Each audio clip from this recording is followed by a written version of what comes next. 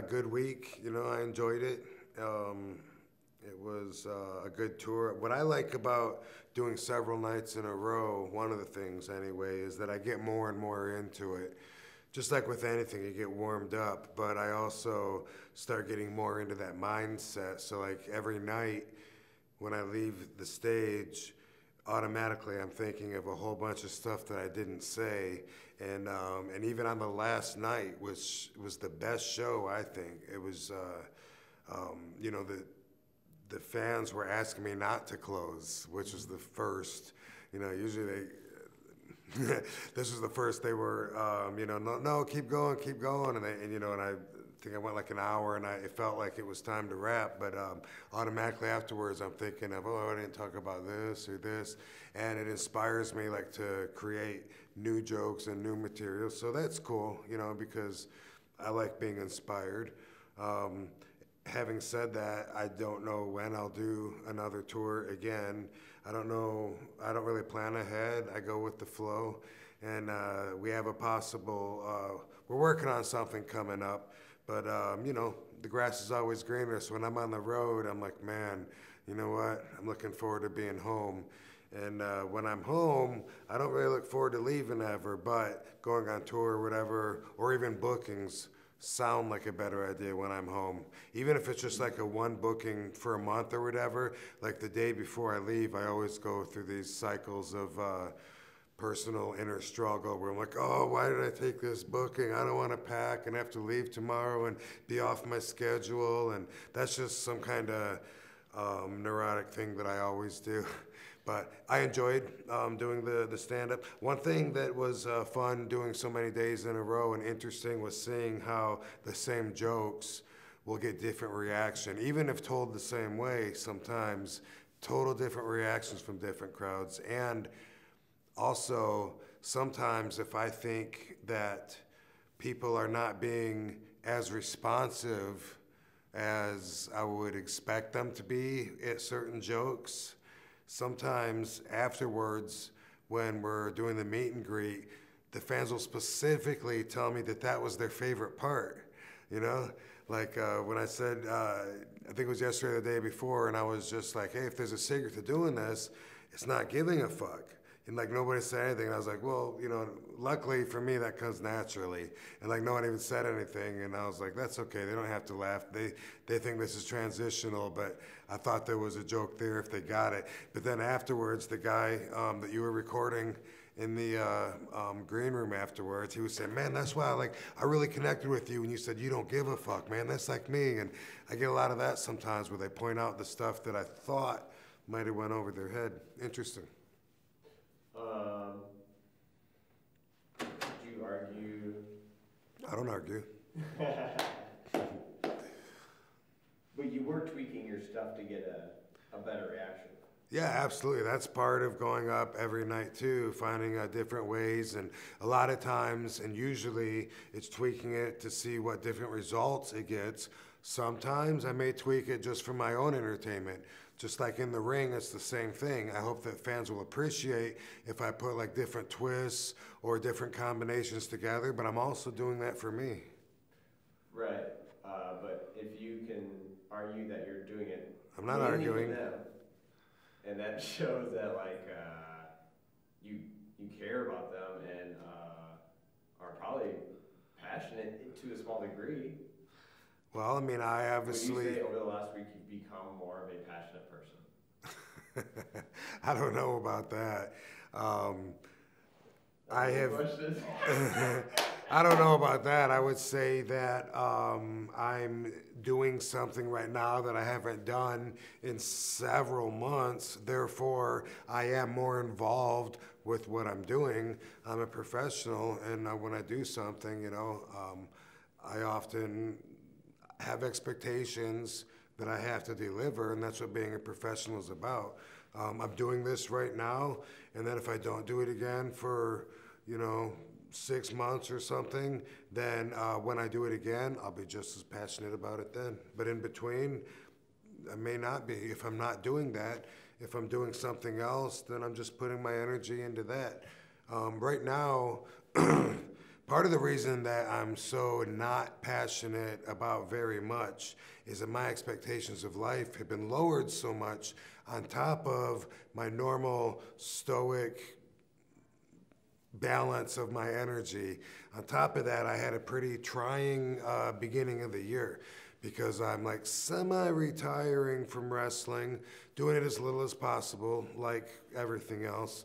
But, you know, you have plans, and plans in life don't always work out the way you want it to.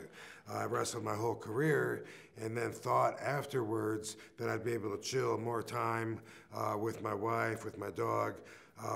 That's not the way it's going to be. The wife left, the dog died, my dad died, and I went, shoo. I had like some really low moments that were really challenging for me to overcome, and I did a lot of drinking, and I would just bring that up on stage, and I would, you know, I'd go up on stage and I'd say, I gotta warn you, and this was in April, I said, I gotta warn you, I started drinking early before tonight's show. Was that real? Yeah, and I said, you know, I started drinking in February of last year, because I've been telling that joke for 2 years, and that, but it was real. It was real. I mean, I was drinking quite a bit. Yeah. So, you know, it's cool to be able to bring stuff into your, you know, because I'm genuine and honest. And so, you know, that's what I use for material is my life. Right. No. But I would say you coming into this week, and I don't want to sell out from an artistic standpoint, but coming into this movie, I was the camera guy. You might have been, I feel like, being the infractionable RVD at the beginning of the week. And I think through passion and showing your changes, that's, by the end of the movie, it's going to be a powerful thing. But in order to do that, I do need you to be passionate here at the end of the movie. Well, I mean, maybe you know, passionate to you might mean something different than passionate means to me. Like when I think about passionate, I think about something that like just like boils through your blood and like, you know, it burns inside of you till you get it out. I'm not like that about it. You know what I mean? I'm passionate about being me, and I enjoy entertaining people. I enjoy making people laugh. I have a sense of humor. I don't take myself or anything seriously ever. People that know me know I'm never serious. I'm sarcastic at best. Right. And, you know, I mean, if that's There have passionate. been a couple times where the camera's not on, and you're like super heated, super getting into something, and then you lean back and you're like, yeah, I guess I'm passionate about that. I'm passionate about sharing insight, and for me, this is a way to do it. I feel like I have a lot of life experience, and I feel like I'm the best at being me. And so when people can learn from that, and I don't force my values or my beliefs on anybody. I'm not a leader because I don't expect anyone to follow me, but if people are asking me about something that I feel like I have a lot to talk about, then I am pretty passionate about my beliefs. I can say that. I have my beliefs, and I'm passionate about it enough to debate with somebody that's trying to counter my beliefs with their beliefs. Sure, comedy is one way that I do that. This will be my last question for potentially the movie. When you said that you're the best at being the real me, who is the real RVD? Well, I am this spirit that's inside of this bag of flesh. That's who the real, and even though RVD isn't my birth-given name, I know that refers to me, to this person, so I own that, I accept that. That is me. However, everybody has their own perspective of everybody, even you. Like if I'm only around you for, say, 6 hours a day, and I don't know you the rest of the time, I'm automatically going to be filling in blanks and imagining what you're, thinking about you all day. But people do that, and when you're a character on TV, You know, I mean, these people all want to, you know, you go they want to go down south. They want to think that I'm hunting ducks, you know, like, I bet you, yeah, let's take them out hunting. Let's take them fishing. Last thing I want to do. Most people probably think, you know, like, oh, you going to Pittsburgh? Are you a Steelers fan? I don't watch any sports. I watch MMA, and that's it. I don't even watch wrestling. I don't watch race cars, you know, and I don't know anything about you know, like cars. I don't know the difference between a Pontiac and an Oldsmobile, a Chevrolet. I have no idea what I'm looking at. There's just certain things that must not interest me because I don't retain any information and don't spend any time towards that. And the fact that maybe 98% of the other people do is fine with me, but they're going to imagine that I relate to them more than I do in other areas because they're allowed to fill in those blanks. I'm the only one that really knows what RVD is like 24/7, and it's not even describable because to me, it's the norm. Do you find that kind of crazy though, that people know more about your past than you do?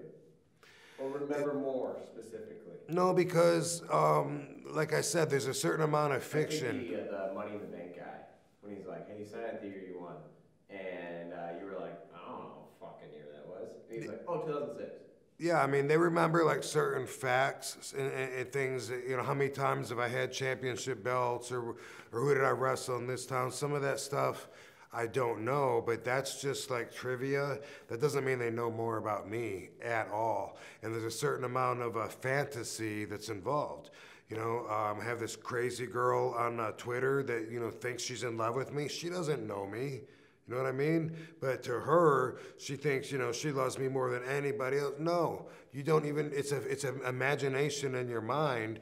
You know, if somebody is around you all the time and they see you at your worst and at your best and they really love you, that means so much more. It's so more real than people that love a character that you play. And that is my life, and I'm always working against that. The people at the bar tonight, they wanted to talk about wrestling, and they want to talk about what's going on today with wrestling, what happened at Survivor Series. I just don't have any interest in that. I don't want to offend them, but I have no idea what they're talking about or who they're talking about. I don't even know a lot of these new wrestlers, and it's just not part of my life.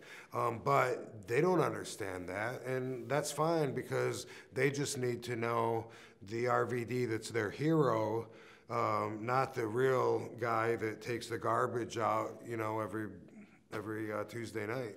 That's a real person. How did you lose interest in something that you've done your entire life? That's just it. It's, I mean, because you've done it your entire life? Yeah. And I mean, I assume you're talking about wrestling when you say losing interest. It's just something that I just have had enough of. I've been a professional wrestler for more years in my life than I haven't been a professional wrestler. 1 through 18, I wasn't actually a pro wrestler. I was a kid.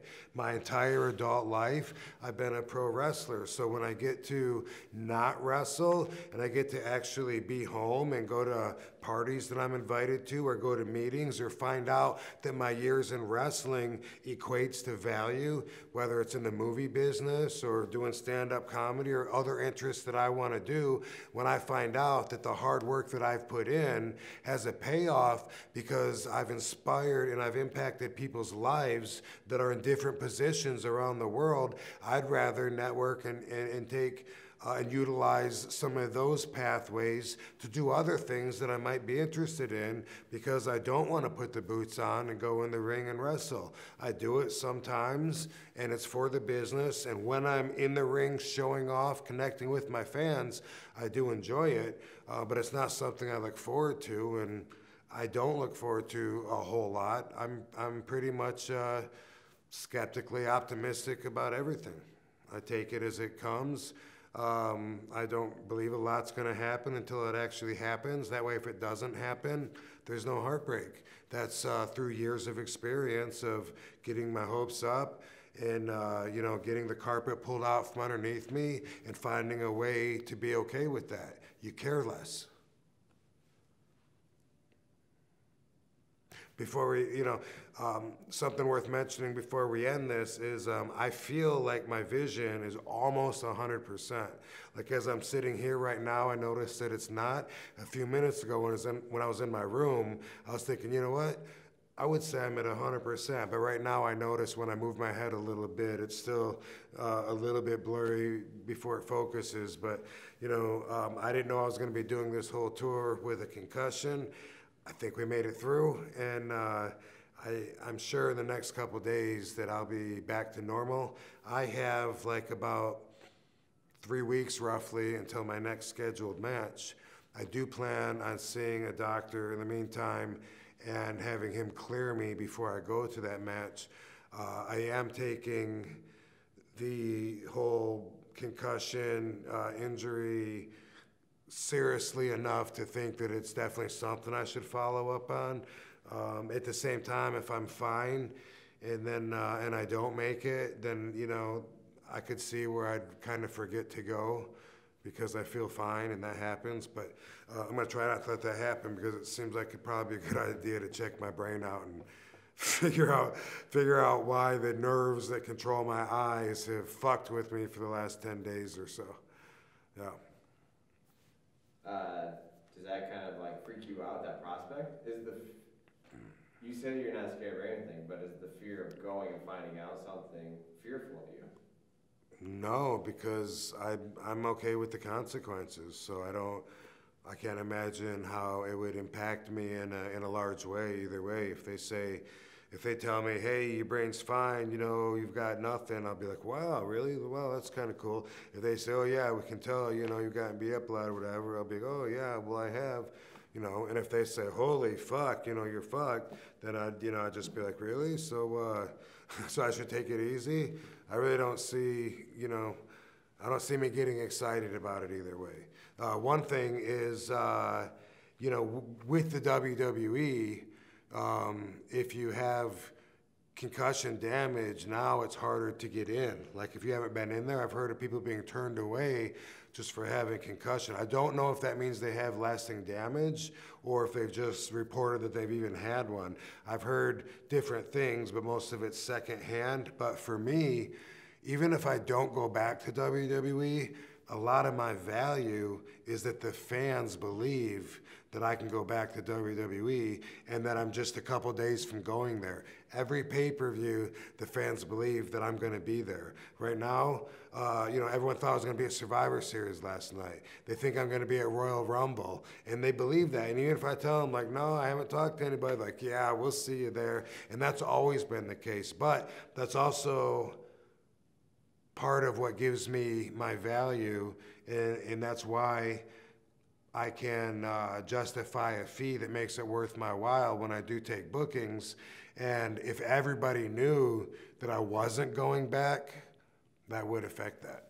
Then all of a sudden, the value of RVD, the semi in the doorway of WWE, can go back whenever he wants kind of guy, if that became someone that wasn't wrestling anymore, then people would, then I could see where my value to them, the promoters or the bookers or the fans, could go down some. But if the value doesn't go down to me and it's not worth it for me to get booked for less, then that's the way it is, because nobody can set your own value on what anything is worth to you except for you. Are you going to be affected at all when that WWE door inevitably, with time and age, does close? I can't imagine. I mean, affected as far as like there'll be like a closed door. It'll be like, oh, well, there's something I can't do, but I can't imagine any consequences are really going to throw me for a loop. After what I've been through in my life and the challenges that I've been through, it really takes a lot to rock me now. I really believe that. It takes a hell of a lot to get me to knock me off of my horse, so to say. But can you knock out the bad thoughts, but still keep getting excited? Again, what excited is to you what you know as excited, the feelings, the emotions you experience when you say you're excited, it's probably not the same thing as I feel when I'm saying excited or when I relate to the word, you know? Just like with pot, people think like, oh my God, dude, I know when I smoke, like I can't talk for 4 hours. Nobody should be smoking and driving. Well, guess what? When they smoke, they're not feeling the same thing that you are. These people that smoke 24/7, guess what? They're functional smokers. So for you to think that your experience with it is exactly what they experience, that's a flawed way of thinking. And I know that from experience, but other people don't know that. They don't. They'll say, RVD, do you ever get like really fucked up and then go out in front of people? I don't get really fucked up. Not off of pot, but to other people, they'll say, oh my God, dude, oh man, I smoked half a joint. What did you smoke? You don't even know. Did you have a sativa or an indica? How many people smoked it with you? They don't even know, and they could be, you know, it could be something that's like fucking 11% THC or 25%. There's so many factors, and people don't know. People can only relate to their own experiences. That's why it takes somebody special, I think, at least with a different level of understanding, to be able to reach out and make people feel like they are connected with their own experiences, because I feel like more than often that's not the case. If someone says they're hurt and they ask me if I'm hurt, what do you mean? I can work, I can wrestle, I'm not hurt. What, do I feel pain? Fuck yeah, I feel pain. But it's not the same way you feel pain.